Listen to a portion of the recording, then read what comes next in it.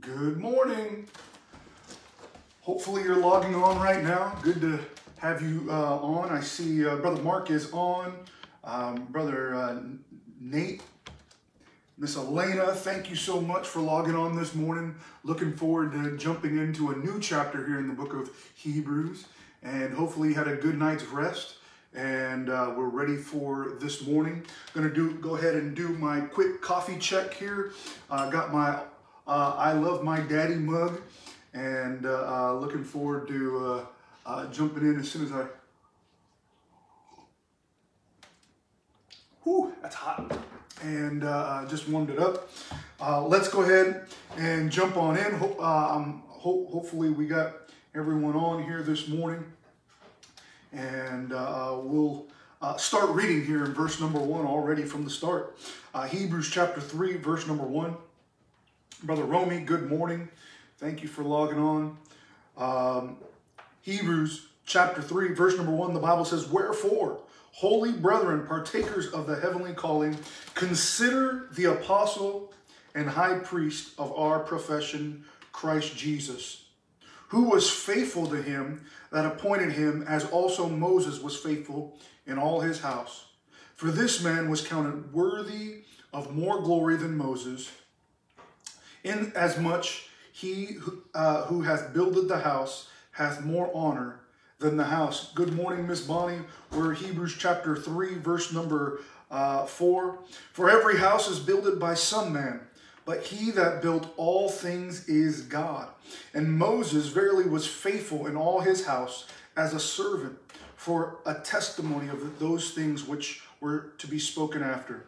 But Christ as a son over his own house, whose house are we, if we hold fast the confidence and the rejoicing of hope firm until the end." And this is a great kind of pivot from where we were at in chapter 2. As Miss Perry, thank you so much for logging in. Get your coffee check already. And this is kind of a pivot from where he was in chapter 2, because he's kind of taking some of the, if we're going to look at this as kind of a dissertation or an argument, he's taking some of the things that he's brought in chapter 2 and utilizing them to start off or build his next argument. Now, as a way of review, the writer here is speaking to the Hebrews or the Jews of this time, the Christian Jews.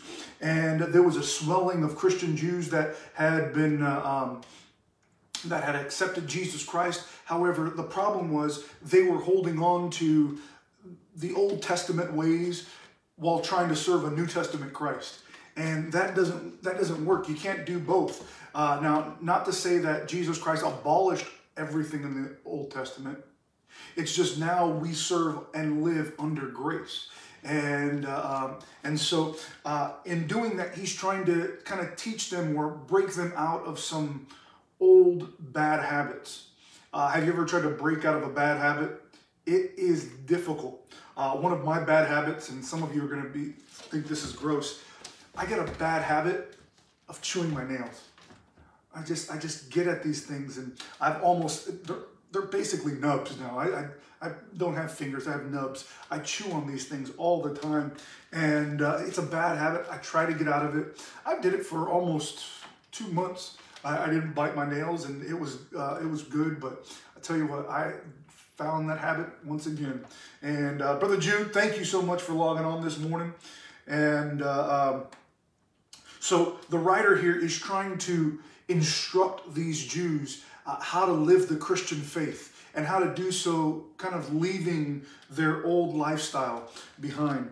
And in doing that, we see he starts off, he says, "Wherefore." Now, you remember yesterday, I think it was yesterday, or maybe the day before, I said whenever you see wherefore or therefore, you have to find where, you have to understand what it's there for. How important it is for us to understand that he is building on from chapter 2. And he says, "Wherefore, holy brethren." Now, that phrase, holy brethren, is a callback to verse number 11 and 12 of chapter 2, when he says that he is not ashamed to call us brethren.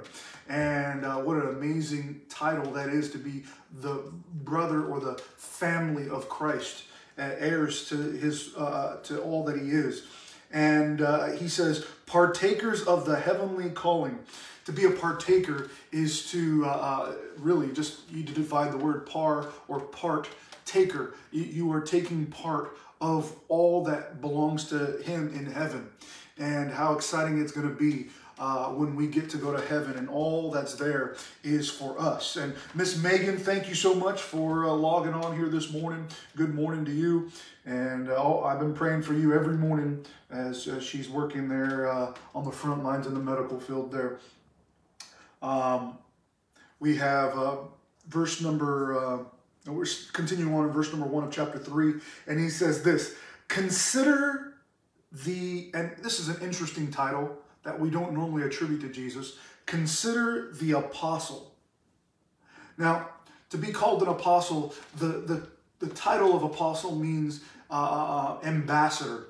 Now, there are no apostles anymore. The apostle title has been gone away because you had to be sent out from one.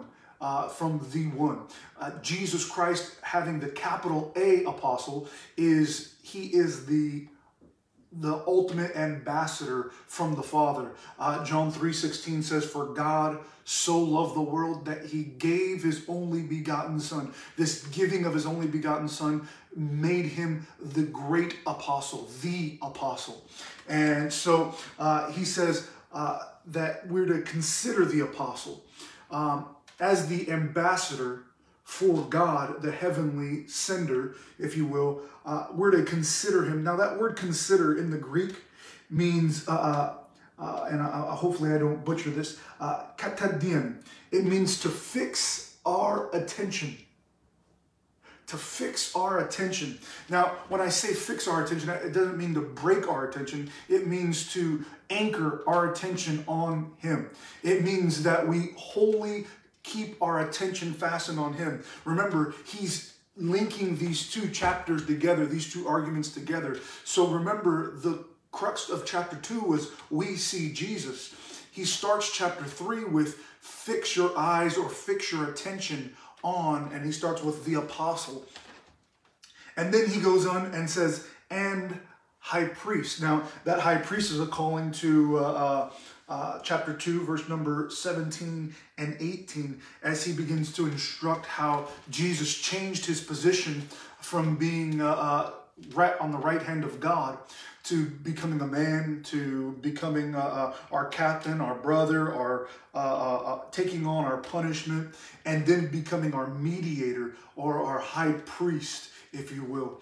And so he says, consider the ambassador, consider your high priest. And then he says this, of our profession, Christ Jesus. Our profession, this is has the same connotation as our confession of Christ Jesus. It's the idea of where we put our faith in. And so he says, consider where you put your faith in that ambassador, in your high priest, and who he is in person. And it's so very important that we never forget who Jesus Christ is in person. And that's one of the reasons why we try not to take God's name in vain. Taking God's name in vain means to take his name empty, to make it something that is void of any depth. And Jesus is given a name above every name. And so to take his name in vain is to basically almost tread over or to take lightly who he is as a person. And so it's so very important for us to always remember that. And then he continues on, he says in verse 2, who was faithful to him that appointed him. Now, the fact that he is the ambassador of the Father means that he needed to be faithful to him. Being faithful means simply going through even in times where maybe we don't feel like we want to. One area about the Christian life that you need to understand is it's not always going to be rainbows and unicorns. It's not always going to be easy street. You're not going to always be blessed as far as with money and health and different things. Sometimes you go through the Christian life needing, wanting, struggling. and how important it is to remain faithful even through the valley. Psalm 23, yea, though I walk through the valley of the shadow of death, I will fear no evil. Why? Because thou art with me. And how important it is for us to go through these valleys, go through these hardships, stay faithful to God, even when it's hard. And but we see that Jesus stayed faithful, and it's a callback also to Gethsemane, the Garden of Gethsemane, when he said, Lord, let this cup pass from me. Now, he wasn't talking about a cup of coffee, although a cup of coffee does sound good here this morning. What he is talking about this morning is the cup of wrath. And he understood when he died on that cross, at some point, the Father was going to have to turn his back on him. And that was a scary thing for Jesus, because at that point, he had never had separation from the Father. He had always been in constant link with him. And so he understood that this was going to be a lot. And not only that, that he was going to bear our sins and our sorrows on that cross. And so, but yet he remained faithful. He said, nevertheless, not my will, but thine be done. And how important it is for us to have that same philosophy and steadfastness. But then he says, who was faithful to him that appointed him, as also Moses was faithful in all his house. Now, why would he include Moses in this conversation? He included Moses primarily because to the Jews, to the Hebrews of this time, Moses was highly revered. In fact, there's very few people that are revered higher than Moses. Abraham, David maybe, but Moses was highly revered because he led the children of Israel out of Egypt. He gave them this opportunity for freedom. Not only that, but all the many miracles that Moses did in separation from Pharaoh, in separation from the people of Egypt, and how he led them to the point where they can go to the promised land. And so he is contrasting Moses and Jesus here. And we'll get into an application here towards the end.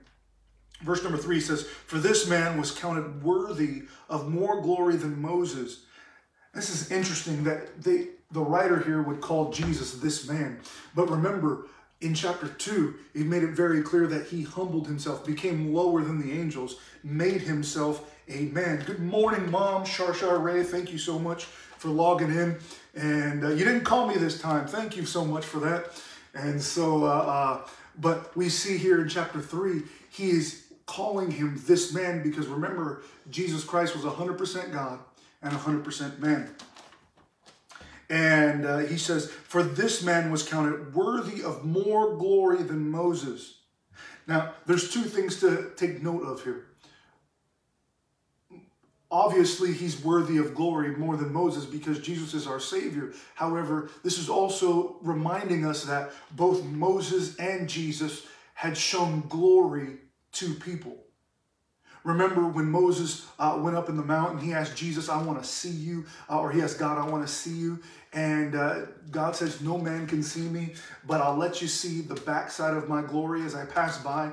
And after he saw the backside of God's glory, he shone the glory on his face. And how amazing that was, how his face shone. And that's always been passed down to generations and generations of the Jews within this time. But you understand on the Mount of Transfiguration, where Jesus allowed his glory to be seen, and how Moses and Elijah, they were there, and the disciples, Peter, James, and John, immediately began to look at each other and said, hey, we should make altars for all three of them, Moses, Elijah, and Jesus. And immediately, right after they said that, Elijah and Moses were gone, and all you saw was Jesus, and the Father said, this is my beloved Son, in whom I'm well pleased. And I think the writer here is making a distinction here. He's saying this one who received full glory and was given credit by the Father, this one, it receives more glory than Moses. Verse number 4 says this, for every house is builded by some man. Right now we're streaming from my house. We're in, I like to call it my home studio here. And this house was built by some contractor. Somebody put out the plans to build it. Somebody hired a crew to help raise everything up and to set all the sheetrock together and paint everything and install all the appliances and the wood and everything that was put here. It required some men to put some effort into this work. But it says here, for us to understand, but he that built all things is God. So with that understanding that it takes a man to build a house, it takes God to build everything. There is a great contractor, a great master builder in everything that we see. This world was created by God, and we were created by God. And everything that we create is because God has given us both the know-how and the skill and ingenuity to do so. And so he's making that distinction that we can do some things. Man can do some things and some great things, by the way. However, God does all things. And keep that thought in mind. Verse number 5, he says this, and Moses verily was faithful. The word verily there means he was truly faithful. He dedicated his life to the service of God and God's people. And he says this, as a servant. Now that's a very important phrase that we need to understand. He says he was faithful as a servant. A servant is never greater than the master. The master is the great sender. The master is the one who builds all things. The master is always in control. The servant just does the bidding of the master, with the master's providence, with the master's provision, with the master's power. But the servant in itself is simply just a servant. Miss Mateo, Miss Millette, thank you so much for logging on here this morning. Appreciate that. He says this, that he was faithful as a servant for a testimony of those things which were spoken after. So Moses was faithful for a testimony, as an example, if you will. Verse number 6 says this, but Christ as a son. What an incredible distinction here. The son has far more authority. In fact, the son in this culture, the son had as much authority as the father. The son, if he put his hand to the signet and was to put down the signature, oftentimes they would put down signatures using a ring, and that ring would they put it in a hot wax, and then they would apply it to any letter that was going out. And the son had the same authority to send out. The son had the same authority to instruct and to take control. The son had all the same power as the father.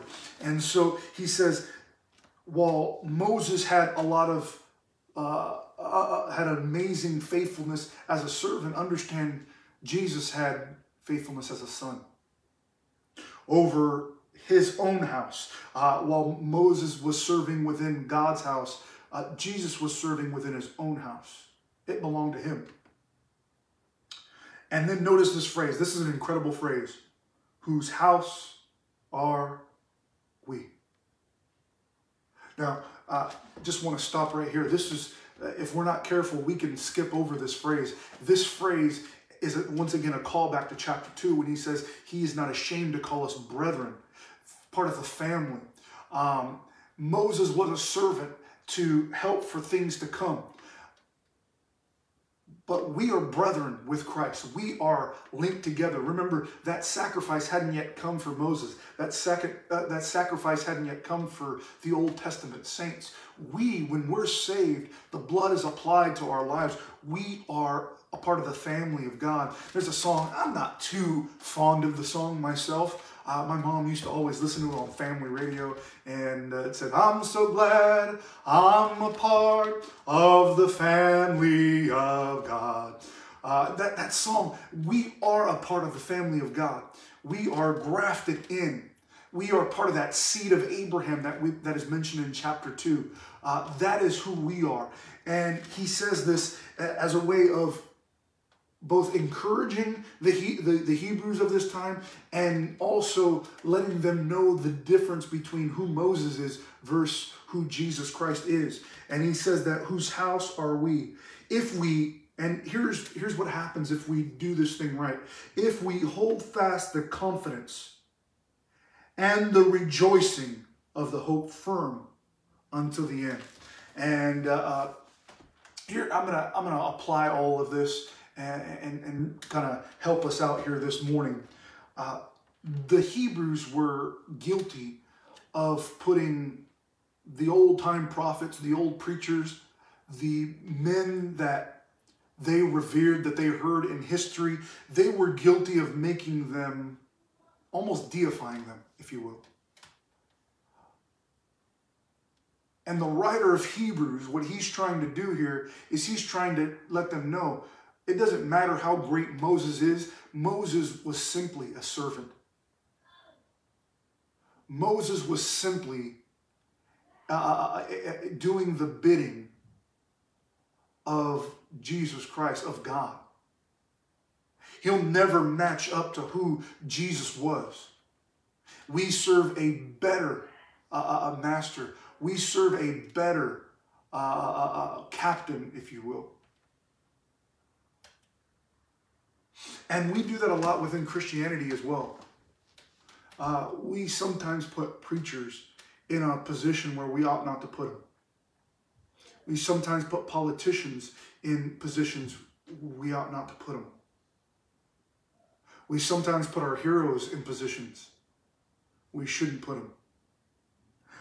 There is no man that can ever supersede all that Jesus Christ is. Now, mentally we'll say, yes, I believe that. Amen, Pastor. Jesus Christ is King of Kings and Lord of Lords. He is deserving. His name is above all other names. Amen. However, sometimes in actions we do that. Sometimes in actions we put Jesus Christ ahead.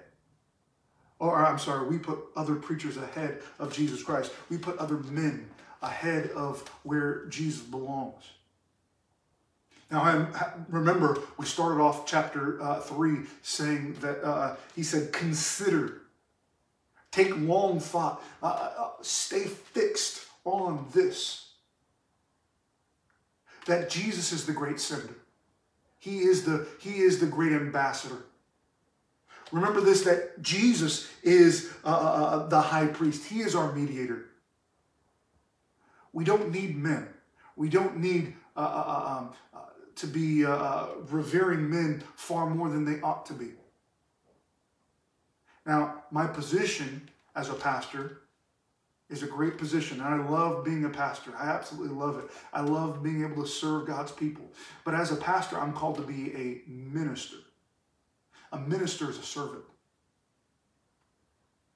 And while my relationship with Jesus Christ is as brethren, I am a servant to his church. I am a servant to his people. Therefore, I place myself as a servant within his work. And honestly, we all should have that relationship with Jesus Christ, that we are brethren.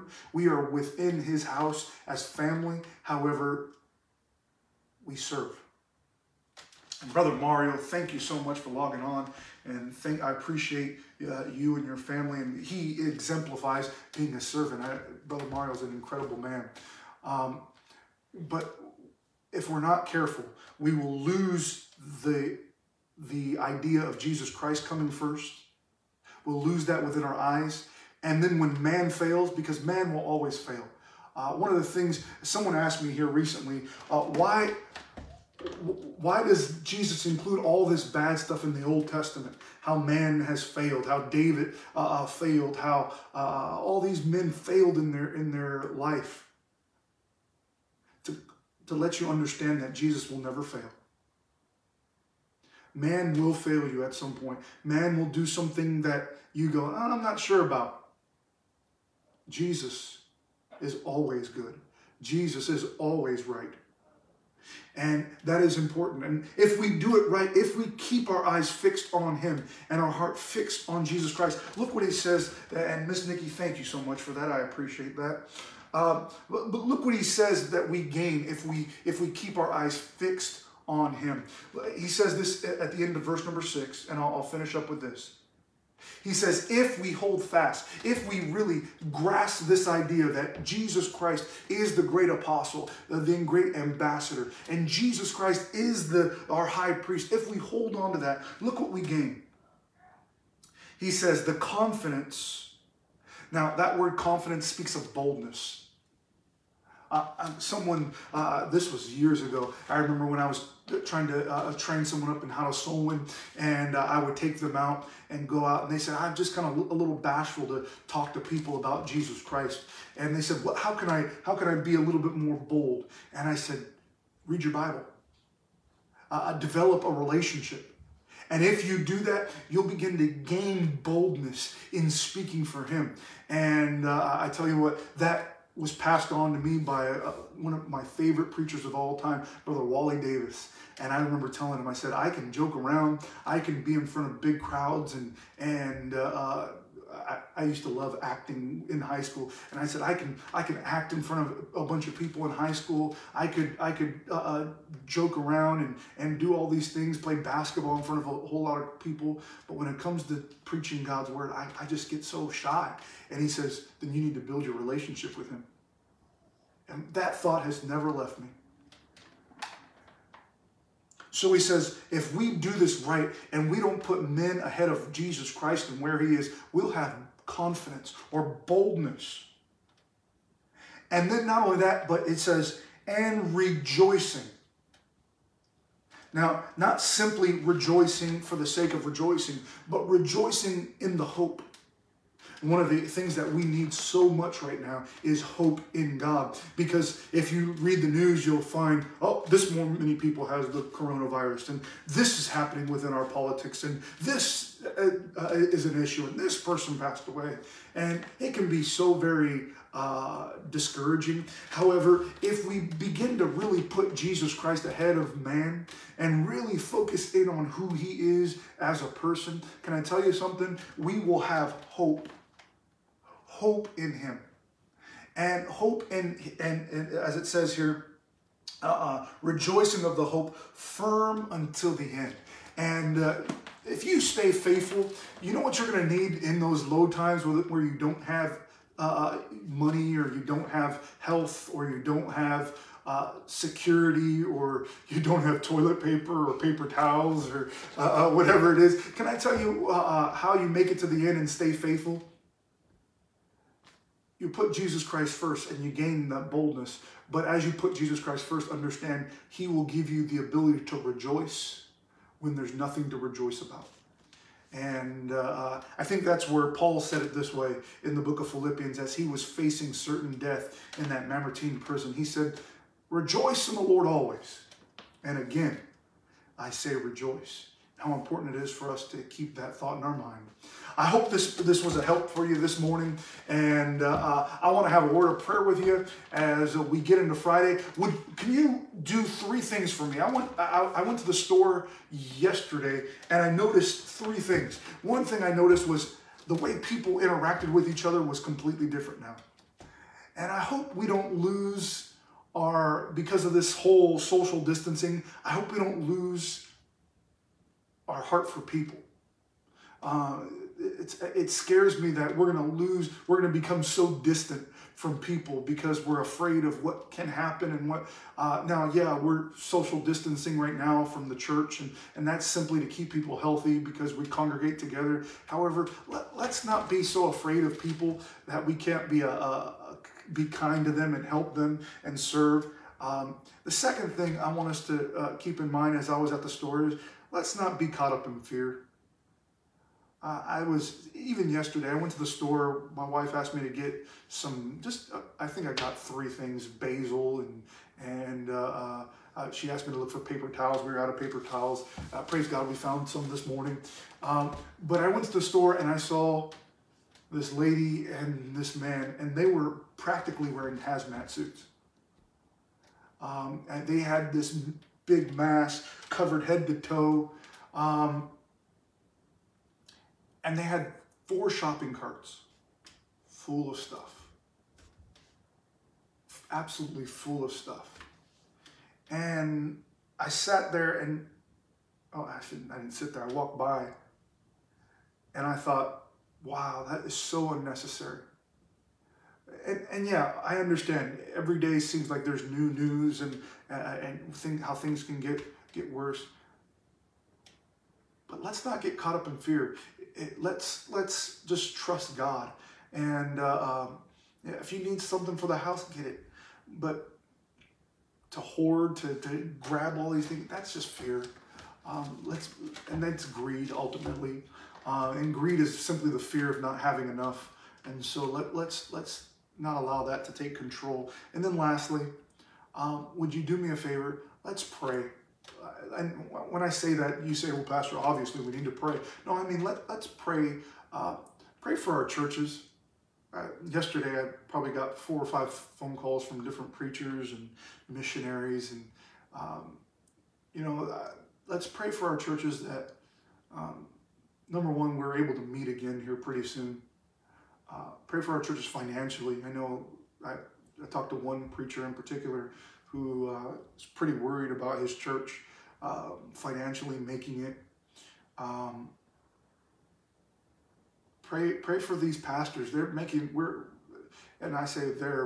all making decisions, and whether it be a pastor or family, we're all making decisions on the fly. We've never been in a situation like this. But pray for them that they're able to have the wisdom and discernment of what to do and how to do it right and everything. And then just pray also for our government to make the right choices and that they're able to do the things that they have to do that's best for the people and not simply for their party or not simply to make them look better. But let's be in prayer and really give ourselves to that this weekend. Tomorrow we'll meet. And we'll meet 10 a.m. tomorrow morning. We won't be looking through the book of Hebrews. We'll be looking through the book of 1 Peter. And so I'm looking forward to that tomorrow. We'll have a word of prayer, and then I'll let you go. Heavenly Father, I thank you now for your goodness to us. Lord, I pray that this was a help for those that are tuning in this morning. And Lord, I pray that you would put within us the peace that passeth all understanding so that we don't get caught up in fear. I pray that you would allow your miraculous hand to dry up this virus within our world. And Lord, I pray for our churches, and really I should include the small businesses within our communities. I'm thinking right now, I can think of just within our area a few churches that I'm familiar with. I think of Bay Area Baptist Church. They serve in Fremont along with us. I think of Heritage Baptist Church. They serve in San Leandro. I can think of North Valley Baptist Church in Santa Clara. I think of within our community here. I pray for those churches that God would put their hand upon them and keep them safe and make the right decisions. But Lord, also I pray for our small businesses that you would allow them to still be able to find the traffic that they need to come through their stores and purchase, and that they'd be able to maintain their cash flow there.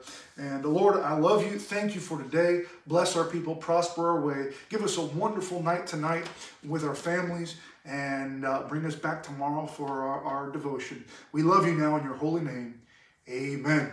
Thank you so much for tuning in. I appreciate it. And I will see you tomorrow. God bless.